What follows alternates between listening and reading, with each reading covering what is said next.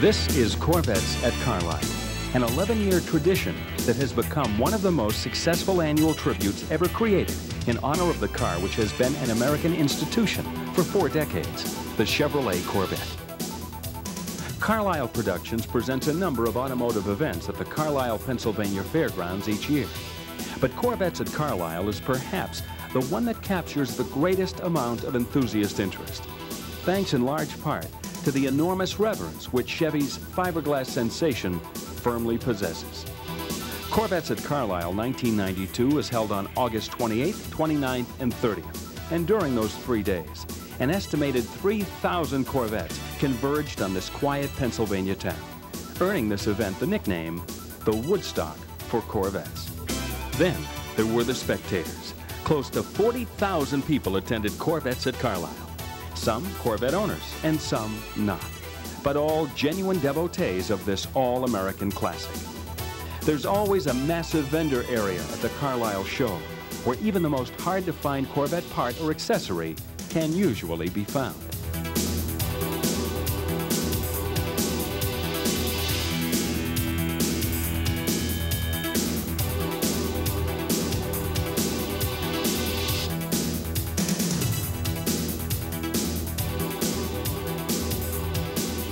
There was a car corral where some 300 Corvettes were on display for sale. And of course, the show itself, where entrants could compete in the fun display. Here, invited guests and celebrities would choose the cars they liked best, based more or less on personal preference. And the National Council of Corvette Clubs concours, where skilled judges would closely scrutinize cars and evaluate them in a number of judging categories. But the 1992 Corvettes at Carlisle boasted a special feature of particular note, a tribute to the Corvettes from Callaway, and the appearance of Reeves Callaway himself, all the way from Old Lyme, Connecticut. And we'll be talking to Reeves a little bit later. And, as has been the custom over the past 10 years at Corvettes at Carlisle, everyone had the opportunity to win their very own Corvette. The car to be given away in 1992 was this ultra-straight 1973 Roadster, a car which will undoubtedly enjoy increasing collector status, not only because it's a Roadster, but the 73s were the last year for chrome rear bumpers and the first year for the rubber front end. Before we take you all around the Carlisle Fairgrounds to show you some of the highlights of this fantastic event, let's talk to Chip and Bill Miller, the event promoters and Corvette enthusiasts. In fact, Chip owns several very valuable Corvettes and each year creates a display called Chip's Choice, showcasing certain Corvettes of significant distinction. We asked them to give us a historical perspective on what Corvettes at Carlisle is all about. Our first Corvettes at Carlisle was 11 years ago, 1982. One of the ways we developed the show and really brought a good number of people in for the very first time, other than our reputation, which at that time was 7 or 8 years old. We've been successfully doing shows. What we did, we gave away a 1982 collector edition Corvette, brand spanking new, and it brought the people. And there was a lot of reasons around this. We wanted to keep the people here through Sunday afternoon, and the only way we felt we could do this, we couldn't tell them to stay, but if we gave them free chances at a car, we figured they'd stay. It was 2020. We were right on the ball when we came up with that concept. That's only a real small portion of our show, however. That would just be a drawing if that's all there was. We have flea market, where you can go buy any parts for your car, literature, memorabilia, anything having to do with a Corvette. Car corral's real popular too. Our car corral is strictly for Corvettes. We don't allow any other type of car in the car corral at the Corvette show. So anybody's looking for a Corvette, whether it's an early model, a mid-year car, late model car, all of them are welcome. And there's a lot of cars bought and sold at the car corral. It's really amazing. We do all the notary service for people, anything that they want as far as temporary tags and insurance and everything they can get right here. And we even have financing on the spot for if somebody needs financing to buy a car. And with our ComCheck service, we have a cash advance if people need cash to help buy the car. Works out pretty good. There's Corvettes everywhere here. Bill just mentioned the car corral. We have all Corvette parking, which is literally a show into itself. Thousands of Corvettes at one time on one field. Drive in, park, talk, party, whatever you want to do. Next step up is what we call a fun display. This is on our infield. This year there's approximately 300 Corvettes in the fun display. Fun display is a low-key concourse. You come, you wash your car off. Doesn't have to be spit and polish. There can be some stones in your treads. It's not a real serious thing. You just come. It's an elevated party, but along with it, we have 25 editors, celebrities, GM executives, restorers, and whatever that go out and select one car of their choice. This happens on Saturday afternoon, and awards are given on Sunday in a procession of 25 cars that parade around our stage. On the other side of that show field is the serious concourse. It's produced by National Council of Corvette Clubs and judged by York County Corvette Club. There's approximately 100 cars, and they are scrutinized all the way through. They look at the tire treads, they look at the crevices of the frames. It is a very, very serious concourse. They also have a class, what they call wash and show. So it's not, it fills another gap. Literally, if you have a car which qualifies nationwide as a best in show car, you can bring it to Carlisle and do very well with it. If you have a driver that has some primer spots, still want to be there to meet the celebrities, there's a fun display for it. It's all real simple, easy, fun, and fun is really what we're trying to do here. It's fun for Corvette owners. We asked Chip to tell us a little bit about some of the Corvettes in his Chip's Choice display. Right now, we're sitting here surrounded by 15 incredibly special Corvettes. We call them Chip's Choice. This is something we started 3 years ago, and these are all contacts of mine, friends of mine, with very, very special cars. But as I look down the row here, I start off with a 1953 from a very fresh restoration. It's the first time shown to the public. Next to it, there's a total running chassis, motor, complete drivetrain for 1953 Corvette. It's just like somebody lifted the body and interior off. You can see what the basis of the car was. Next to that's a 1962 Corvette with under 30,000 miles being shown by its original owner. Next to that's a 63 fuel-injected Corvette. Then we enter the 67 era. Of that, there's some very, very special cars, but most dominant is the car in the center. It's a 1967 race-prepared Corvette. It's the only mid-year car, mid-year meaning 63 to 67 Corvette, that has raced at the famed LeMans. It entered the 24-hour of Le Mans in 1967. It broke after 12 hours of competition, in which point it was dominating its class. Very significant car in that also it's an L88. That's the highest horsepower ever produced in a Corvette. And this is one of 20 produced in 1967. The factory wouldn't produce this car with a radiator shroud, so in essence, your first stoplight, the car would overheat and cook. They discouraged its street use other ways too. It did not have a heater, and it did not have a radio. There was no amenity in this car. But this car is probably the finest restoration, unequivocally, that I've seen. It's a dynamite restoration of one of the most significant Corvettes of all times. There's a series of Grand Sports produced in /63 which are valued by collectors today at a higher price than this. They're in the $1 million range, $1 million plus. This car is probably 1/2 to 3/4 $1 million in value. We have a Callaway reunion going on. We have 65 Callaways registered and here for this show. They're out in the infield in a special parking area. Along with that, we have 5 Callaways down at the end of the row here. The very first one produced, a 1988 35th edition, which is a very special car. I think there was only 4 or 5 of them made by Callaway. We have an IMSA supercar race car. I'm the owner of that particular car. It's the only Callaway that's ever competed on a racetrack.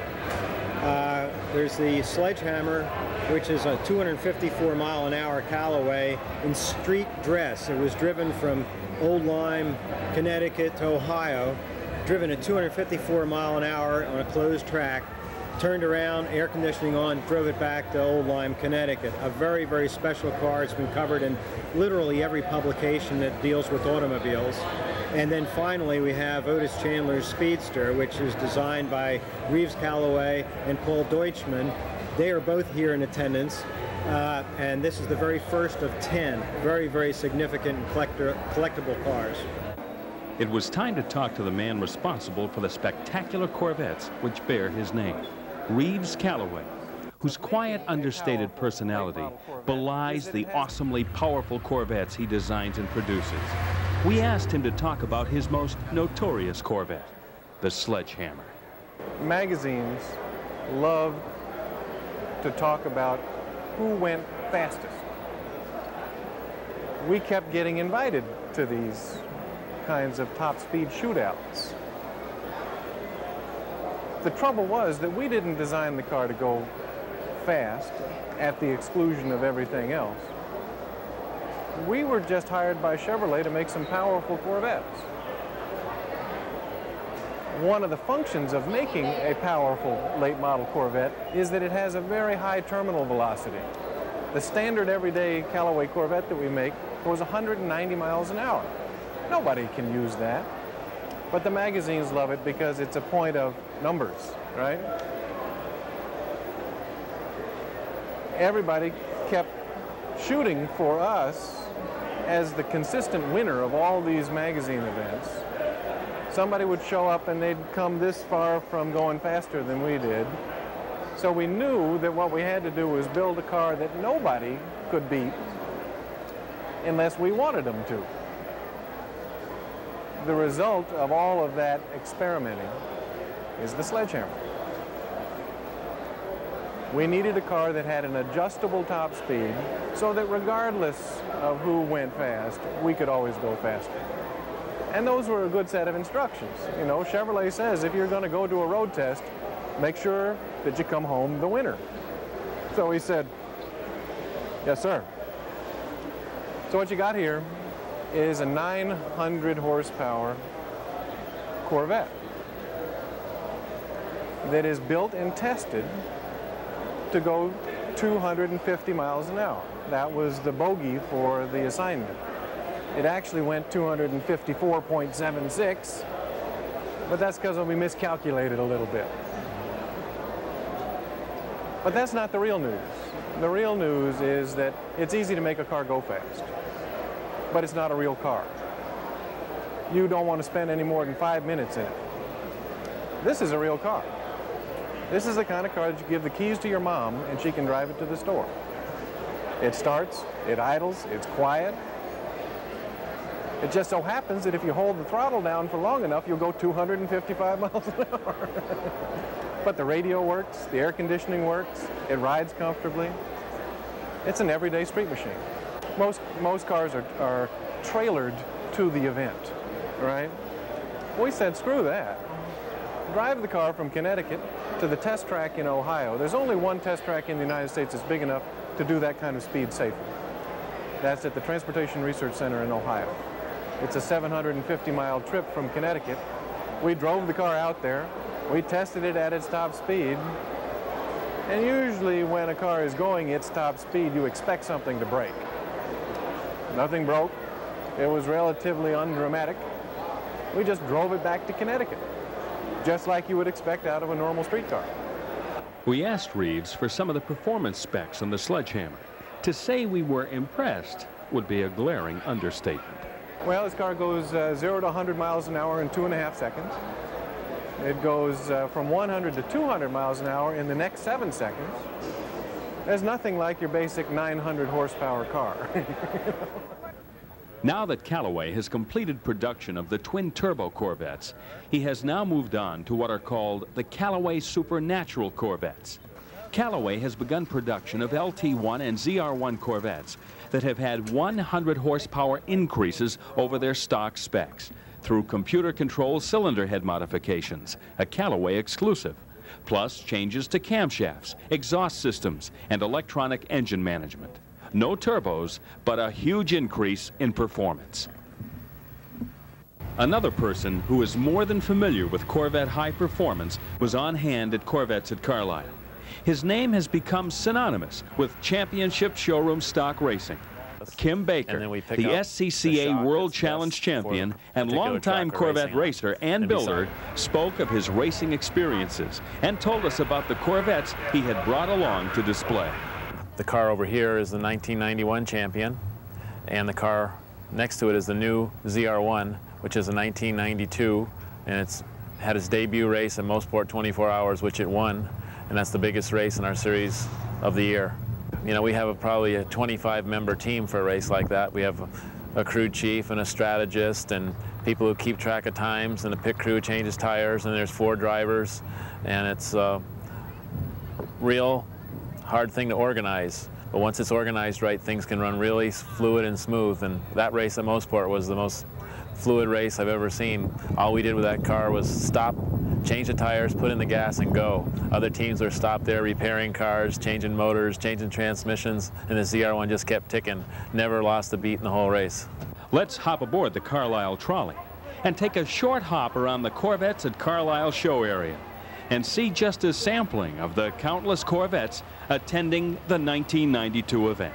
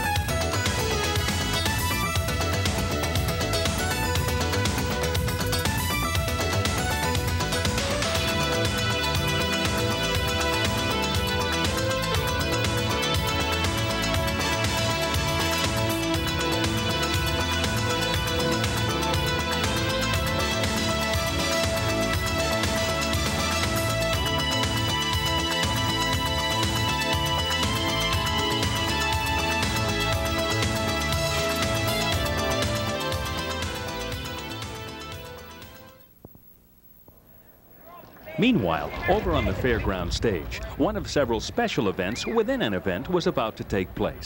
The Gentile 3 rear-end contest. In our editorial opinion, there's no need for us to go into a detailed explanation as to what the contestants were being evaluated on. Here, however, are just a few highlights of the competition. I love you too. I'm from Morgantown, West Virginia. My name is Tammy, and I'm 25, and I love red Corvettes. Yes!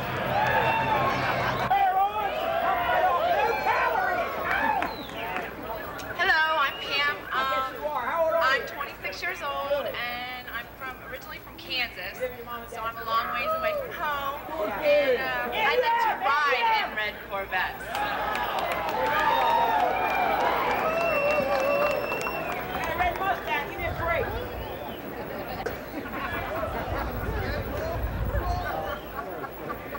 Hi, my name is Amy. I'm from New Cumberland, and I love men who drive Corvettes. Hi, my name's Anita. I'm 25 years old, and I'm from Duncannon. Is everybody having fun out there today? Yeah, turn around!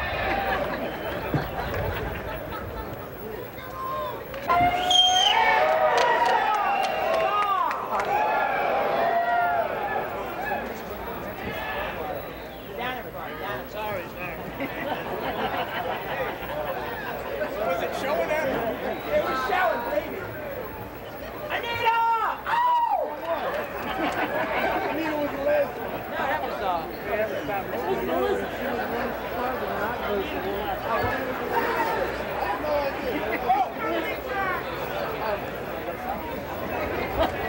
Hi, I'm Missy, and I'm from Carlisle, and I love all kinds of Corvettes, all colors, too.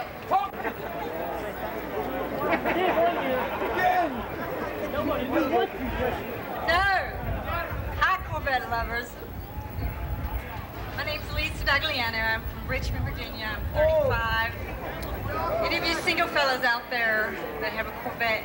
I love Italian girls. I could use a ride back to Richmond. Now let's spend a few minutes admiring some bodywork of a far different kind. We were just in time to catch the 65-some-odd Callaway owners who had attended Corvettes at Carlisle as they were posing near their cars for a group photograph taken from an overhead camera. They then honored us with a special message. Callaway are wild about wheels. Many of the Corvettes which arrived at Carlisle were towed in on trailers by their owners.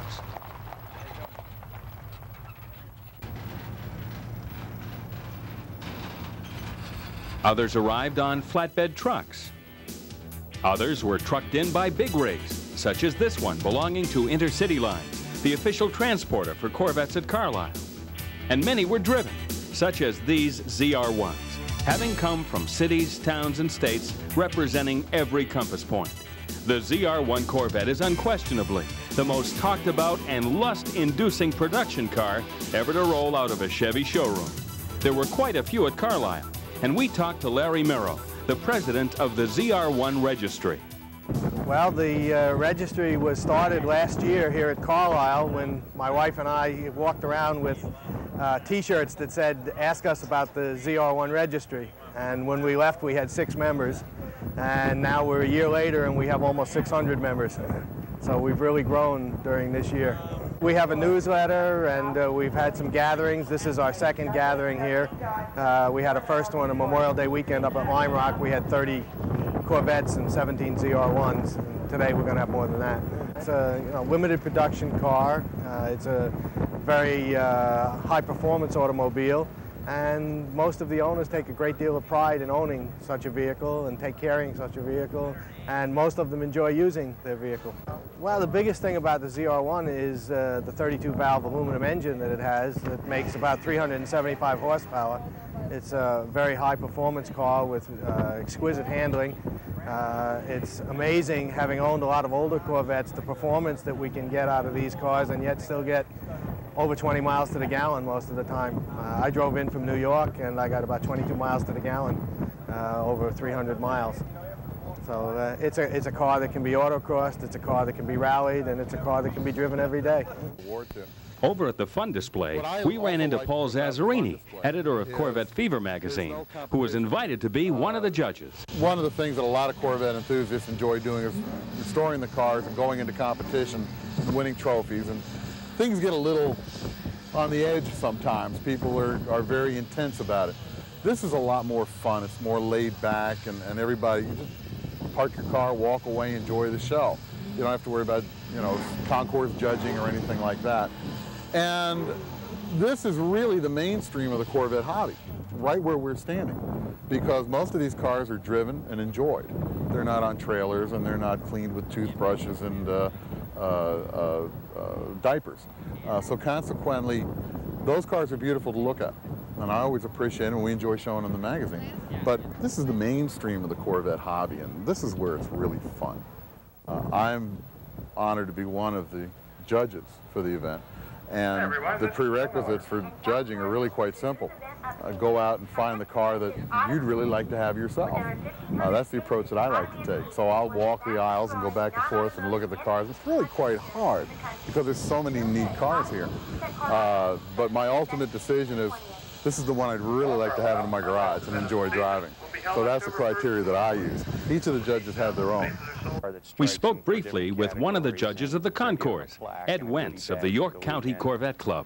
The car show area which we have here are mainly cars that are competing for points through the National Council of Corvette Clubs, which accumulate over a year.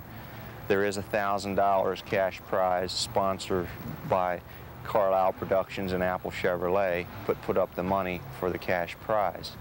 And then that is usually awarded by some type of celebrity in the Corvette world that picks that special prize. Basically, in this type of show, it's mainly the cleanliness of the car and the extent of the car's appeal from the frame the whole way up through the engine compartment, interior, and of course the exterior of the car.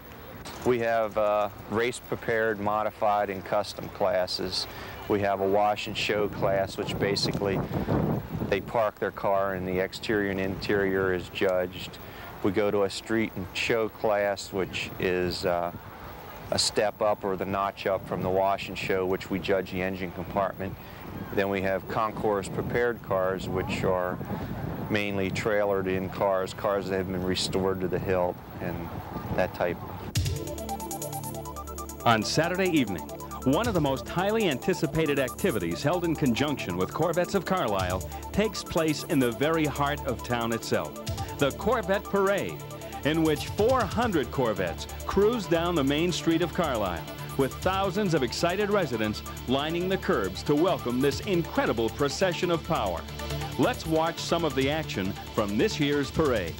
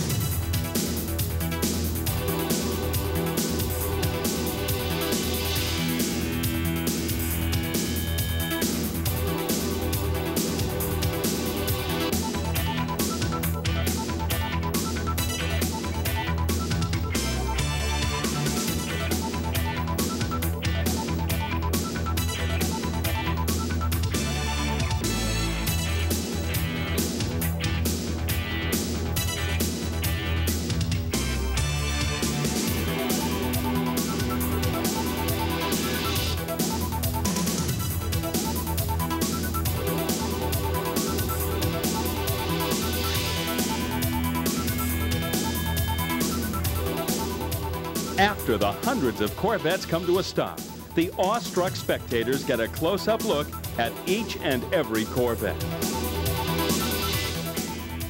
The entire main street is blocked off, and a live band begins to crank up and provide the tunes for Pennsylvania's biggest block party. And there will be even more excitement still to come at Corvettes at Carlisle. The Miss Corvettes at Carlisle beauty pageant had assembled over a dozen young ladies on the fairground stage, hoping to win the approval of the enthusiastic onlookers and the coveted crown, plus $500 in cash. The competition was heated.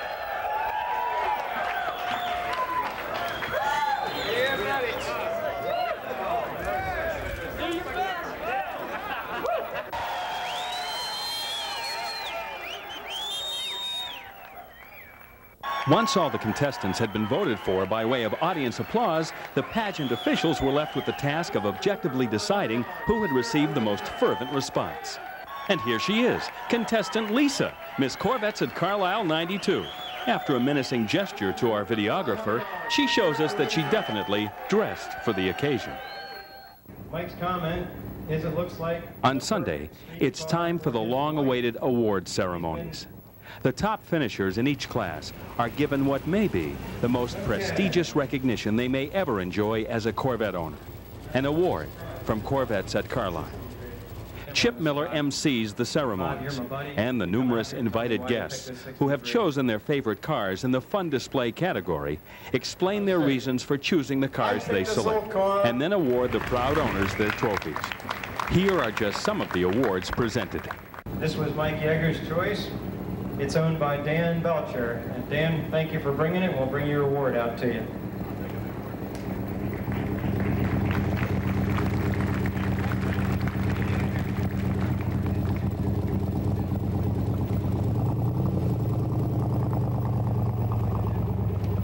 When I saw the yellow toy here, I said, now here's a guy who has the right attitude.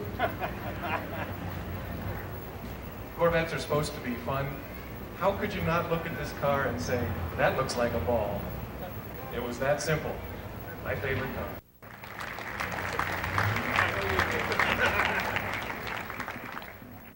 Corvette after Corvette proudly rolled into the limelight at Carlisle. The winners and runners-up in the many different classes of competition in which they had been chosen best. It was a moment that each and every one of these owners would thoroughly savor for many years to come, and make even stronger the bond that has united them with the cars they are steadfastly devoted to.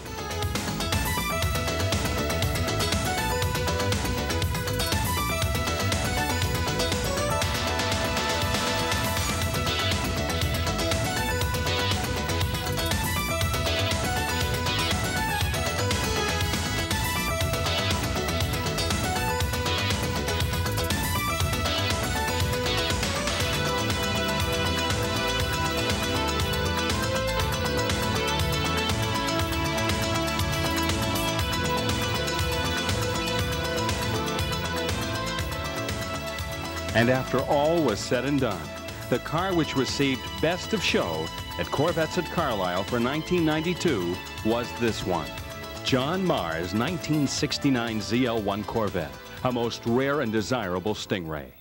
The car was originally purchased by me in December of '68 for a race car, which was sponsored by Gulf Oil Corporation. We raced it for 3 years, and it parked it in 1972 when Gulf got out of racing, and it's one of about 7 that were built with the engine, an all-aluminum 427.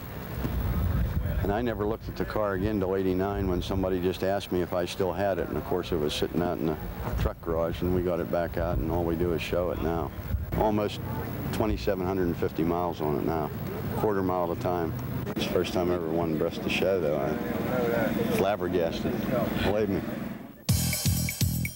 It was time to bring another Corvettes at Carlisle to a close. 3 days of camaraderie, companionship, and friendly competition among the world's most passionate Corvette lovers. We hope you've enjoyed these video highlights of Corvettes at Carlisle 1992. And we'll be looking for you next year at the 12th annual edition of this remarkable summer celebration, when once again, thousands will gather to show their affection and appreciation for America's only true sports car.